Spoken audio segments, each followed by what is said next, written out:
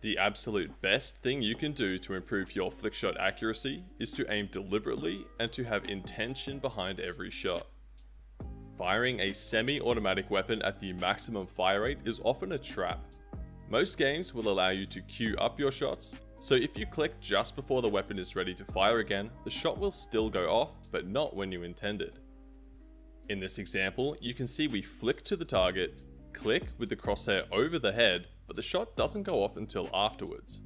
This is an extremely common way of sabotaging your own aim. If you click at a cadence even slightly faster than the weapon's fire rate, your shots won't be going off when you intend them to.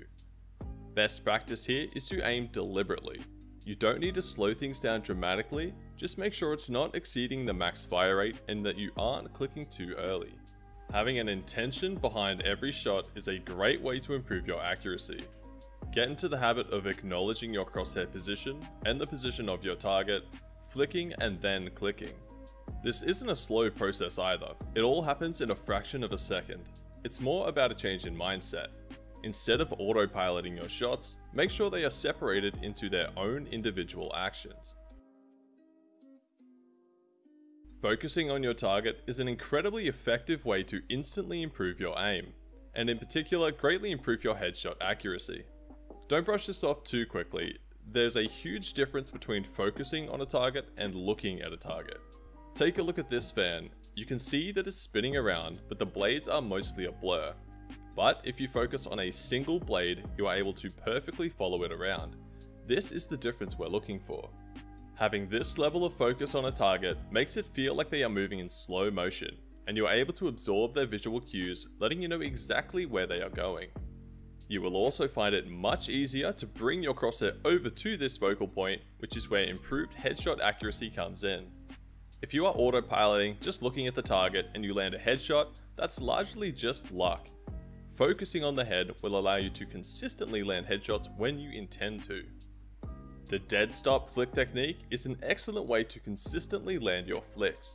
The premise here is to flick to your target, click, and then not move your crosshair until your next flick. Now, there still may be a little bounce after that click, but no effort is made to move the crosshair away to a reset point that we'll touch on later. In almost all of the clips shown, you will notice that there is no effort being made to move the crosshair around in between shots. This helps in a few different ways. Firstly, it lets you get a good gauge on your current crosshair position. Keeping in mind, your own movement will still move your crosshair to some degree. Secondly, it lets you split up your flicks into explicit muscle movements. Performing a flick while you are currently tracking makes your crosshair position uncertain and forces your already engaged muscles to change what they're doing on the fly. This technique works best when the target isn't moving too fast or erratically. For example, if you dead stop a target that moves far from your crosshair by the time your next shot is ready, you have to do a massive, difficult flick to get back on target. Rebound flicks are where you purposely move the crosshair away from the target to a reset point in between shots.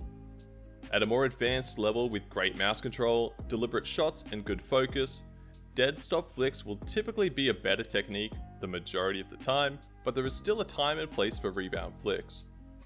If there is a lot of visual clutter, they are a great way of clearing up your field of view, providing a better picture of your current crosshair position and the position of your target. If your flicks are stronger to one side, it's a great way of forcing yourself to always flick in that same direction. Personally, I have found that my short, left-sided flicks can at times be inconsistent, so I may resort to some rebound flicks that allow me to do some longer flicks to the right. When doing rebound flicks, the key is to try and land at a safe and consistent reset point that isn't too far away. Repeating the same movements, especially if you just landed a shot, is a great way to land your following shots.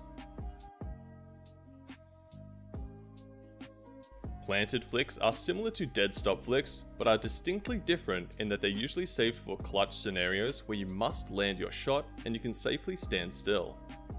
The idea is that you stop moving, or at least stop moving laterally, so you have complete control over your crosshair position and can then flick to your target safely. In this example, we see that the Wraith has seen me, I have one bullet, low health, and need a headshot to potentially win the round. I choose this point to plant my crosshair, then wait to see which side she peeks. As soon as she peeks left, I focus on the wraith's head, flick and click. While it's not advisable to use this technique in an active fight, it can be a great way to give yourself the best chance of landing your shots when you really need to. You won't always need to flick and click in one single movement, particularly for longer ranged flicks. If you have the time, breaking the aiming movement into 2 steps can be far more accurate. First, you perform the target acquisition flick to get your crosshair close to the target, and then you perform a second, small, easier flick onto the target. The cost of this much easier second flick is that you have to add in your reaction time after the first flick to see where it landed.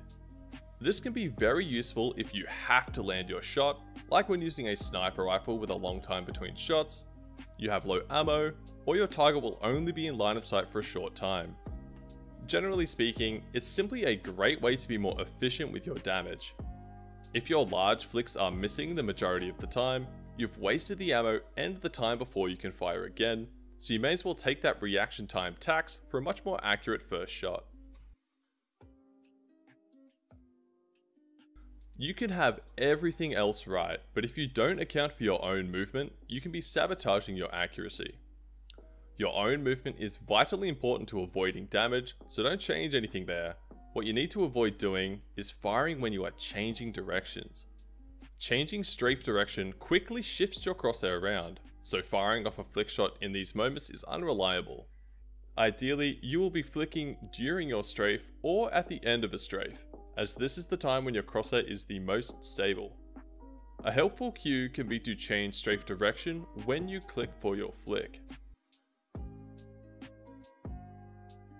Practicing your flicks in-game can be a slow and tedious process, as actual instances of aiming with this skill can be few and far between. Training in KovaaKs can greatly accelerate aim gains with scenarios that allow you to constantly drill this skill. We have curated a flick training playlist that you can try right now with our deep link in the description that will take you straight to the playlist inside of KovaaKs. We hope you found this video helpful. Let us know your favorite tip in the comments below. Subscribe for more content like this, and we'll catch you in the next one.